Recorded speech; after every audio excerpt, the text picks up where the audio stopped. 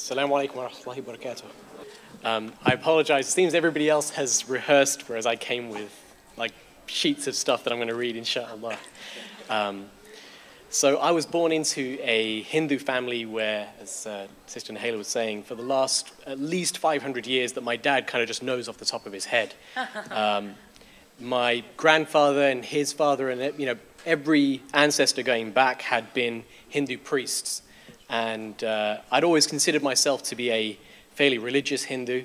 I was strictly vegetarian. I'd never drank alcohol. I would pray, and I would sit up at till the early hours of the morning with my mum, discussing my favorite chapter of the Gita. And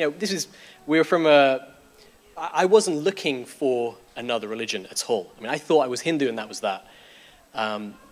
Now, for a few months, and by some accounts for many years, a story had been developing. I can hear you in the back, so just speak up. Inshallah. The story had been developing in France, and they had banned the wearing of overt symbols of religiosity in French schools and in French public buildings, with the primary focus being on the hijab. Now, their argument was that it wasn't really directed at the hijab, rather as any overt symbols of religiosity, including a large cross and so on, but it was fairly obvious to anybody where their focus was. Now, some students at this university that I was attending had organized an event discussing the ramifications of this ban, and I just decided to attend purely out of interest from the news. As I said, I wasn't looking for another religion. The audience were a mixture of Muslims, non-Muslims, and some students from France, because it was a London university, so it's fairly diverse. And they were all unified on wanting to learn more about this political situation. So we all listened to the young Muslim speaker eloquently describe the Islamic position. And I'd already assumed that Muslims would want the ban stopped, but I'd never heard anyone describe it in quite this way. The sisters in France were faced with a choice, the almost unthinkable decision of whether to leave university, to abandon their education, to possibly ruin their lives, all for a piece of cloth. And yet somehow some of those sisters decided to wear the hijab despite the very likely consequences. This sacrifice and this struggle really struck me. I wanted to know what motivated them to do what seemed unimaginable, to make the active decision to give up on what the whole of society was expecting of them, to give up on what seemed like the most practical option, and instead to choose the hijab. So after this talk I had attended, I arranged to meet one of the brothers there who was at the same talk and to find out more. I just wanted to understand what was it. Out of curiosity, honestly, I was just curious to find out and to try and get some answers to some of my questions. I didn't know it at the time, but the person I was going to meet would literally change my life and the way I view everything in it. So this brother's name is Majid, and he explained the basis of Islam, the proof of Allah's existence, and the message of the Quran. And I remember coming home and telling my mum, guess what? Somebody just proved to me that God exists. And my mum was, bear in mind, we're a religious family. My mum was shocked. She said, proof, really? And she was clearly surprised. And, subhanAllah. So, I mean, just think about what this was. We thought we understood. I didn't think I needed proof. I thought, I'm religious and I know for sure already. Whereas the reality is there is a proof and you can know it. So this brother Majid, he had proved to me that the Creator exists, the same way that you know that you exist and the chairs underneath you exist. Definite proof. And he went on to prove that the Quran is the literal word of this Creator. And it was a proof like nothing I had ever experienced. Although it was emotive, it wasn't emotional. It wasn't based on blind faith. It wasn't even because the Quran contains proven predictions or amazing details of science. It was definite, rational, proven fact. And what's more, alhamdulillah, I could prove it too. So I discussed all of this at home, and I want you to bear in mind again that my family was already considered to be amongst the most religious, with these generations of priests. And yes, it was a complete surprise to my mum. And it was only at the very end of this conversation where there was a long pause, and I said to her, "Don't you see what this means?" And in disbelief, my mum suddenly kind of took a step back and said, "Wait, you're not going to become Muslim, are you?" And I gave the almost rhetorical response that, faced with an undeniable proof, how could I not become Muslim? And subhanAllah, I mean, it was a difficult time for my family. I remember it being very kind of tense and stressful for them all, subhanAllah. It was, it felt like a test, subhanAllah. And this proof, this same proof that had motivated me was the reason, the motivation for those sisters with the hijab in France. This same proof was the thing that gave them clarity and certainty, especially when they felt like they were being tested. Can I? Can't I? Should I? Shouldn't I? And this proof was tipping the balance. So with a small gathering of brothers, a couple of days later, I slowly said the words, "Ashhadu an la ilaha illallah wa ashhadu anna Muhammadan Rasulullah." And that was followed by a chorus of takbirs and hugs and handshakes and Allahu Akbar. Allahu Akbar. And so now I'd like to explain, despite us all being here to talk about reversion to Islam, that for me, reversion is not a special moment. It's not a magical decision. It's not like a switch that turns you into Superman. In fact, to be frank, I don't even quite remember the dates that I took my shahada. So on the face of it, I'd stated this shahada, but in reality, the shahada was the start of my test.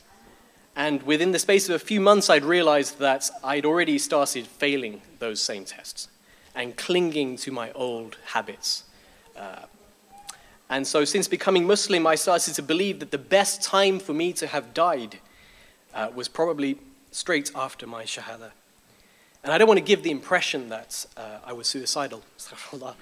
Far from it. I'd just been considering that Allah, in His infinite mercy, had cleared my record of all sin at the time of taking this shahada. And since that time, I was of the opinion that I'd been doing a marvelous job of wrecking my chances of going to Jannah. And with the limited time that I had left, I wanted to make amends. And so steering clear of this haram had been a significant challenge. And indeed, I failed on many occasions. And for this, there is little I could do but make tawbah and sincerely attempt to never repeat those actions. Many things had changed, but perhaps unsurprisingly, the habits I'd spent decades forming during my jahiliyyah had been the source of most of my tests. And at this time, I noticed that I almost never felt anything spiritual during my salah. Words like tranquility and peace and joy were used by others to describe their salah, but in all honesty, I'm not even sure I knew then what I ought to have been feeling. But given that so many people spoke about it, surely there had to be something. Alhamdulillah, I still recognized it as a fard, and so I still prayed. However, to me, this was literally just that, an obligation. I did it because the Creator had given me a hukm. So this all led to me doing the bare minimum to avoid the hellfire. And even that was usually rushed. And with the exception of the 2 rak'ah before the Fajr Fard, I would practically never pray any sunnah, never pray any nawafil. And so some people suggested that, praying more of these voluntary prayers would resolve my situation. But for me, praying more, honestly, led to me just losing concentration altogether. And please understand that I don't mean to be arrogant. I was still grateful for the kindness and bounty, the boundless bounty that my Lord had bestowed on me. But I couldn't seem to link these intellectual facts with khushu' in salah. And I was impassioned by various aspects of the deen, but the ibadah left me cold. And what worried me most about all of this was that I was beginning to wonder, am I even Muslim? When my thoughts and my actions and my emotions are not in line with Islam. And so, seeking guidance, I came across these ayat from the Quran, which I'd like to share with you today. Such are the men whom Allah has cursed, for He has made them deaf and blinded their sight. Do they then not earnestly seek to understand the Quran, or are their hearts locked up by them? Those who turn back as apostates after guidance was clearly shown to them. The evil one has instigated them and busied them with false hopes. This because they said to those who hate what Allah has revealed, "We will obey you in part of this matter," but Allah knows their inner secrets. But how will it be when the angels take their souls at death and smite their faces and their backs? This because they followed that which called forth the wrath of Allah, and they hated Allah's good pleasure, so He made their deeds of no effect. Or do those in whose hearts is a disease think that Allah will not bring to light all their rancor? Had we so willed, we could have shown them up to you, and you would have known them by their marks. But surely you will know them by their tone of their speech, and Allah knows all that you do.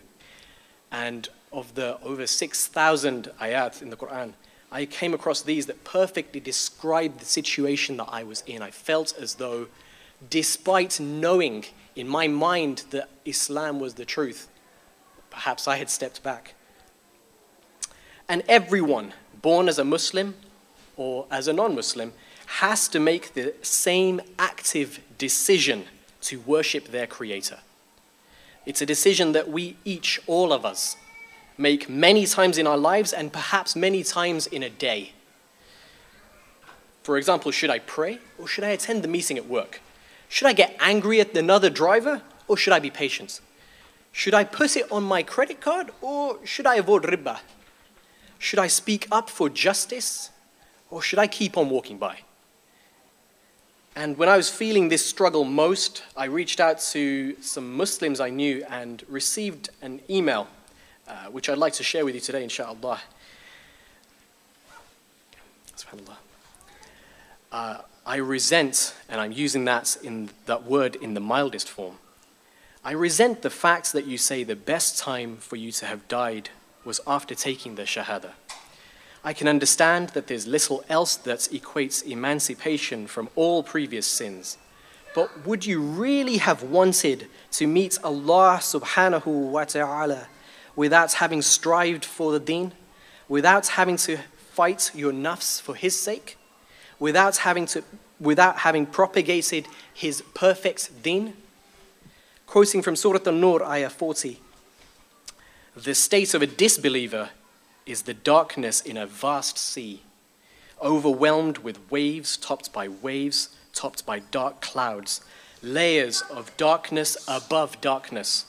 And if a man stretches out his hand, he can hardly see it. And for he whom Allah has not appointed a light, for him there is no light." Sounds harsh, subhanAllah.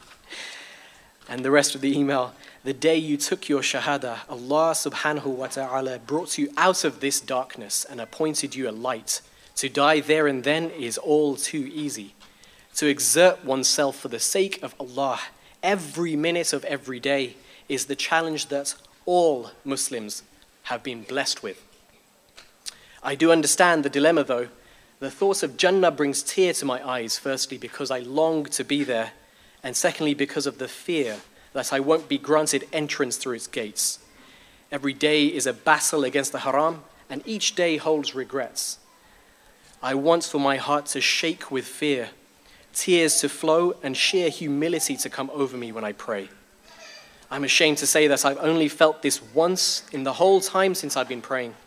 My love for Allah defies any words in my vocabulary, and at times can reduce me to a silence in my mind. Despite this fact, I don't always give my salah the attention it's due. Being the limited creators we are, we need an understanding of our reality in order to make connections to anything beyond it. Is it possible for us to feel an instant tranquility and peace through reciting certain words and carrying out certain actions? Being illiterate in Arabic immediately puts some of us at a disadvantage, and it is knowledge of this language which forms the link to the spirituality of Salah. However, I don't believe that just understanding the semantics of the words will fix anything. There exists an understanding that surpasses that. Taking the time to truly reflect is something that I all too often overlook. Apart from the time before Fajr, when the quiet of the night is piercing and Allah's presence can be felt, I'm almost too busy thinking about something else. The link is definitely missing. I believe for our actions, thoughts, and emotions to be in line with our fitrah, it takes active application of one to the other. And so that's, insha'Allah, is what I will die trying to achieve. Allah is full of the mercy and kindness that we speak of, and therefore I put my trust in Him.